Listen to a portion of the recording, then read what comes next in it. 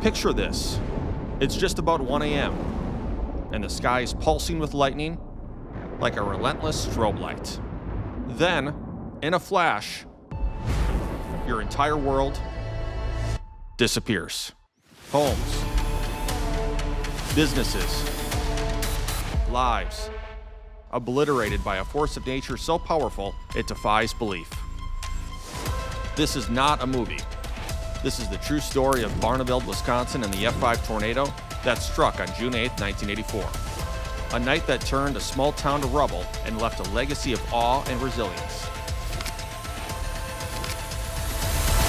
Welcome to F5 Chronicles. Today, we're uncovering one of Wisconsin's most catastrophic natural disasters. If you're hooked on weather, history, or stories of survival, you're in the right place. Let's dive in.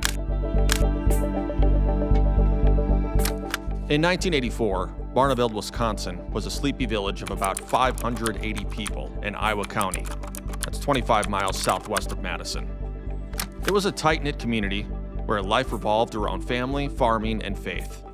Nestled near the Blue Mound, locals believed their hilly terrain shielded them from tornadoes, a comforting myth that would soon be shattered.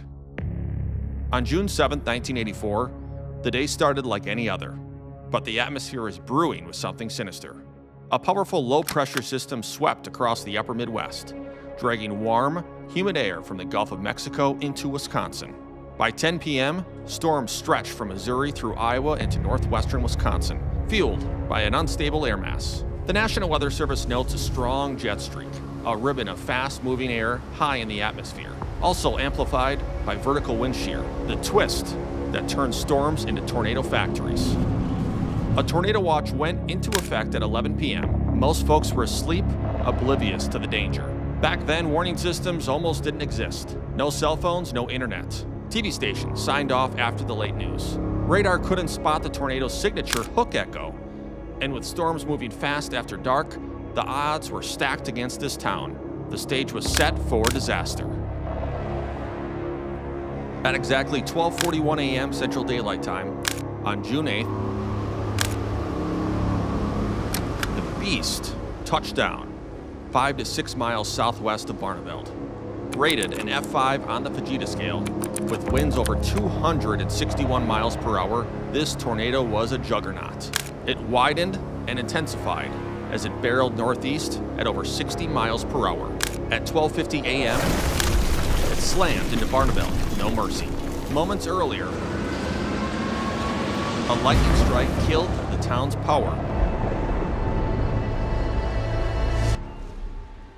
silencing the tornado siren. Residents woke to thunder that rattled their bones, but it was too late. And lifting at 1:40 a.m. in northern Dane County, 59 minutes of chaos. Debris rained far and wide. A bank pouch landed 86 miles away in Mayville. Paperwork reached Barneveld, 110 miles northeast.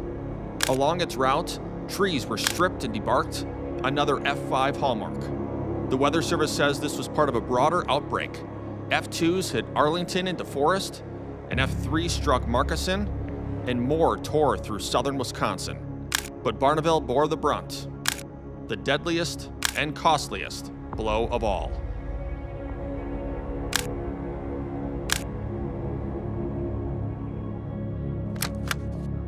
Finally, dawn hit and revealed a ghost town. 9 people perished in Barneveld, 9 of 580 residents.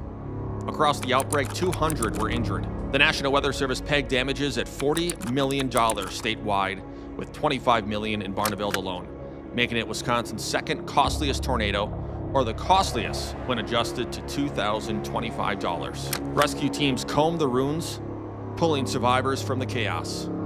The water tower, battered but upright, stood as a lone sentinel. The community rallied hard. Neighbors dug through debris, the Red Cross rushed in, and volunteers arrived in droves. "We're not giving up, we're going in," became Barneveld's rallying cry. Survivors clung to hope, even as they mourned. The scale of the loss was staggering, nearly every family touched by the destruction.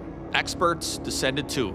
Ted Fujita, the Fujita scale creator, confirmed the F5 rating, stunned by the erasure of sturdy new homes. University of Wisconsin's Charles Anderson studied the debris fields. Light items like checks scattered across a 23-mile wide, 110-mile long swath. Heavier objects like boards in an 85-mile arc. It was a rare window into a tornado's anatomy. Why did this tornado hit so hard? Timing was a killer. The National Weather Service notes violent tornadoes rarely strike at night. Most peak from 3 p.m. to 9 p.m. At 12:41 a.m., Barneveld was defenseless. The power outage killed the siren, and 1984 radar missed the storm's full threat. No spotter saw it coming in the dark. Add the local belief that Blue Mound offered protection, and complacency sealed the fate. Tech was a limiting factor. Unlike today's Doppler radar, 1984 systems couldn't pinpoint rotation. No instant alerts, just TV or radio if you were awake. The Weather Service highlights the storm's fuel, a warm, humid air mass clashing with fierce wind shear under the jet stream. It was a freak alignment. Only 3 F5s have hit Wisconsin since 1950. Colfax in 58, Barneveld in 84, and Oakfield in 1996. Wisconsin isn't Tornado Alley, but when conditions peak, it's a contender. The National Weather Service says the overlap of instability and shear that night was textbook for a monster storm. Barneveld didn't stand a chance. The city of Barneveld, they fought back. From 500 residents, it's grown to over 1,200 today. Memorial Park, dedicated in 1986, honors the 9 lost and anchors the community's recovery. Grants and sheer determination rebuilt the town, though emotional wounds linger. The Weather Service calls it a turning point, spurring advances in forecasting and warnings. 40 years later, survivors like Marianne Myers recall the lightning's eerie glow and the will to rebuild. Today's tech, Doppler radar, satellites, instant alerts, means a night like June 8, 1984 is less likely to blindside us now. But Barneveld's story endures as a warning and an inspiration. Now Barneveld blends old charm with new strength. Trees have regrown, homes stand tall, and the community thrives. A phoenix risen from the rubble. It's proof that even the worst storms can't break the human spirit. The 1984 Barneveld tornado was a nightmare, a marvel, and a rebirth. Could modern tech stop it today? Tell us in the comments. If this story gripped you, hit like, share it, and subscribe for more. Next time, we'll tackle another F5 Chronicle. Thanks for watching.